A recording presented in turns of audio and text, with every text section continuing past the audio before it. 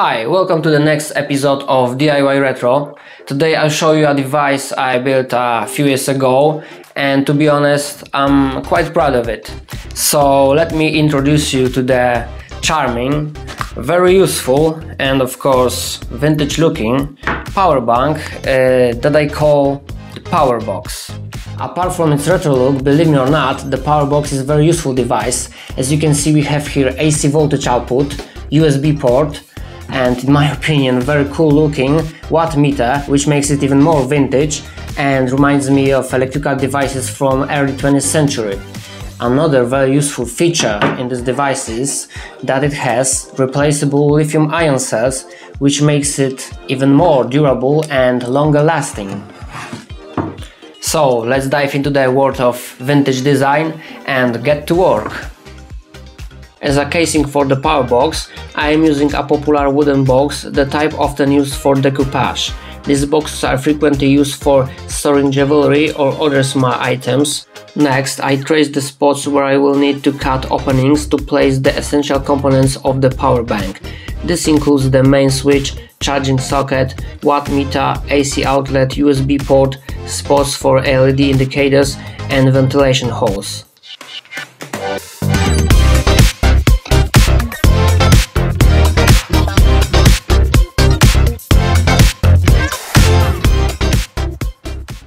After marking the spots for the listed components, I proceed to create the openings. As with my previous project, I use only basic tools like a drill and a jigsaw and maybe a screwdriver.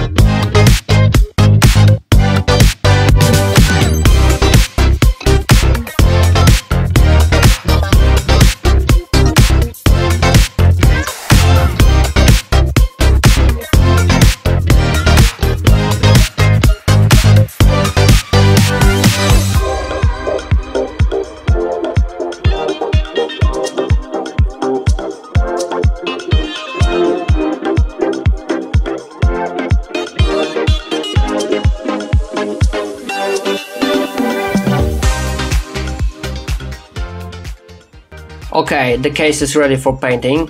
However, before that, I will sand it down using sandpaper to ensure a smooth surface. For painting, I am using a brown spray paint with a lacquer. The paint has dried and I can slowly start assembling the electronics inside the case. However, before doing that, I will attach a stylish latch that allows the cover for the lithium-ion cells to be opened and closed.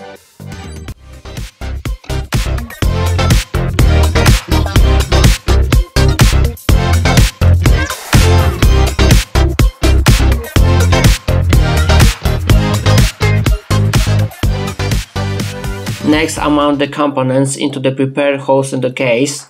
For the main switch, charge lever indicator and a DC charging port, I have already soldered the wires beforehand since it was easier to do so.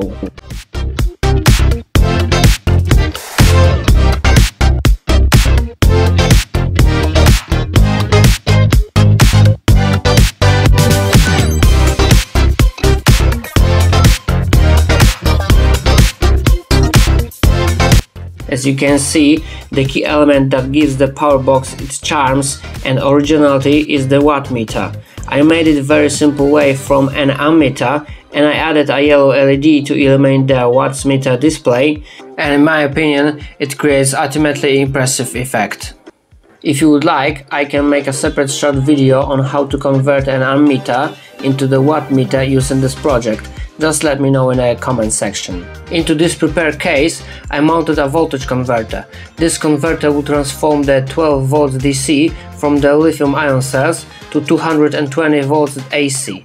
I attached the converter to the case using super strong double-sided tape and further secure it with the hot glue.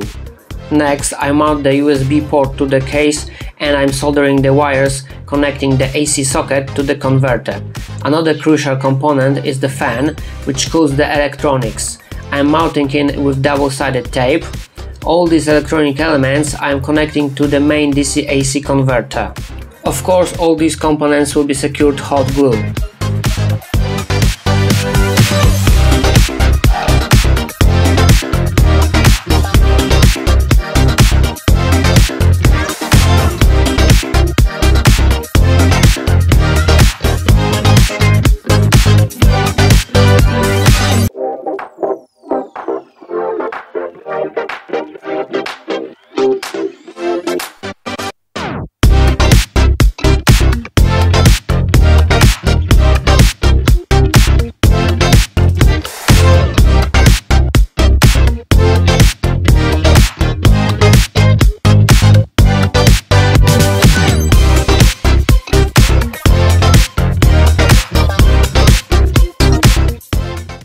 Okay, the next very important component is the DC step-down converter. It's the same converter used in a previous video about the Motorola cell phone. It has the capability to set a constant voltage and constant charging current, making it ideal for charging lithium-ion cells. I've already soldered red LED to inform us that charging process is running, and also mounted additional radiator to make sure that converter won't overheat during the charging our power bank. Additionally, it has a wide input voltage range, which makes the power box even more versatile. As you can see, I connect step-down converter to a DC charging port of the power box. And now it's time to assemble perhaps the most important component of any power bank, the lithium-ion cells, the charging circuit and the monitoring system. As I mentioned at the beginning of the episode, the power box will have capability to swap out lithium-ion cells. For this purpose, I am using two battery holders, each accommodating 3 cells. I attach the holders together using double-sided tape. Next, I need to connect the wires of each holder in such a way that the output voltage of the entire set of 6 cells is approximately 12 volts. The cells will form a 3S2P configuration, which means 3 cells connected in series and 2 in parallel. Additionally, I connect the holders together in such a way that the lower pins of the holders form a negative bus for the Li-ion cells and the upper pins with the red wires form a positive bus. This configuration will make it easier to place cells and reduce the risk of making mistake where they're placing them. And of course, I solder together all connections.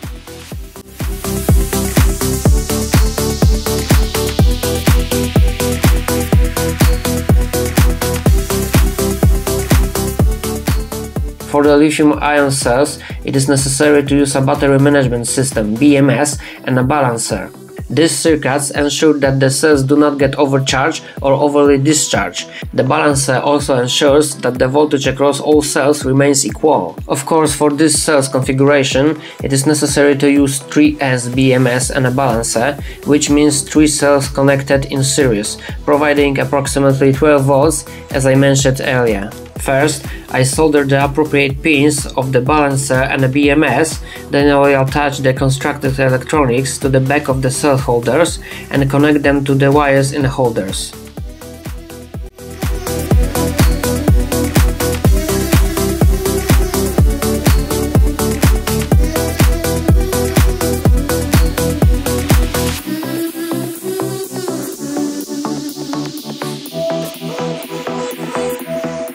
Now it's time to solder the wires connecting the BMS to the step-down converter, which will regulate the voltage and the charging current. Once that is done, we can proceed to set the appropriate charging current value.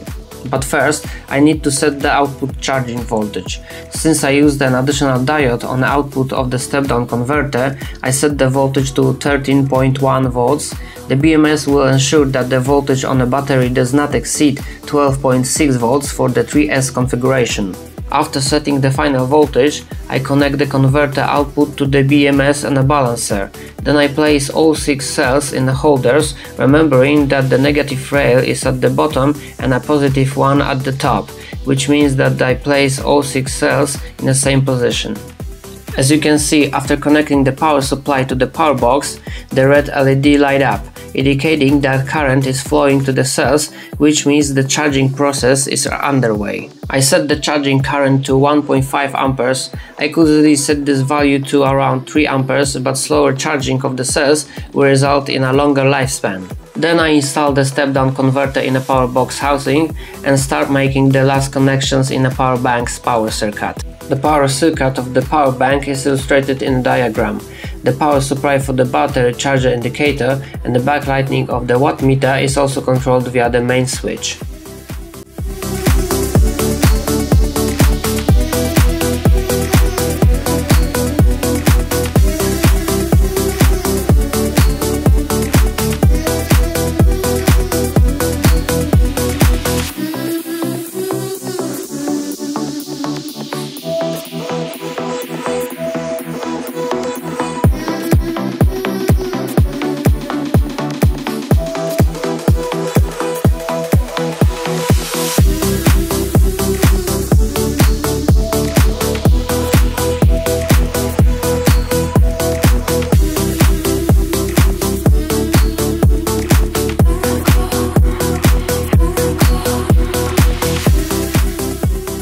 Now it's time to permanently place the holders for the lithium-ion cells in the power box housing. First, I stick them in the designated spots using double-sided tape.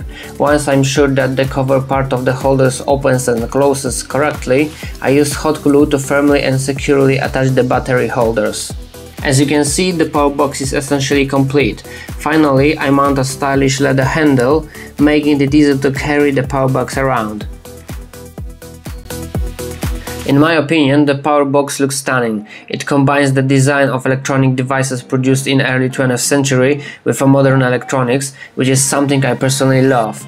Operating as simple as a flip and a switch, I believe that both vintage cars and electronic devices had a certain soul, something that is missing in our contemporary products. Besides the amazing appearance, the power box is a very useful device, which you will see in a moment.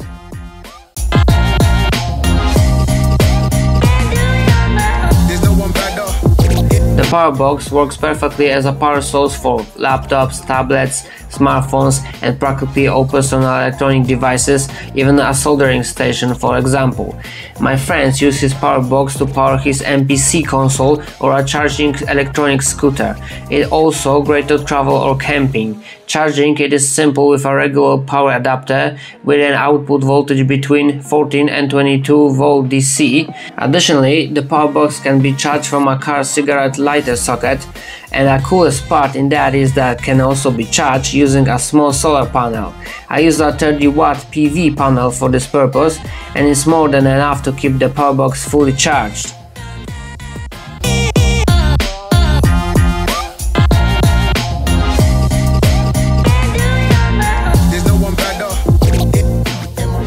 So now you know how to build a cool looking, fancy and very useful device like this one, or like this one. Black and brown, my two favorite color of this device. Of course you can choose your own color. In the past I've made several dozens of power boxes. So that's all in this episode. I hope you like it. If so, leave a comment, like and subscribe to the channel.